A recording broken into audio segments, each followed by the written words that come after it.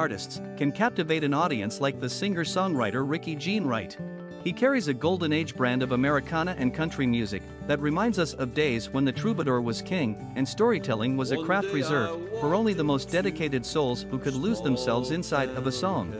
His live performance is more than a show, it's an experience, a journey through history and back, down old dirt roads that run along one-room church houses and old barns, across oceans of time, and inward to the deepest places of the human heart. He said, pull up a chair, the coffee's mighty fine.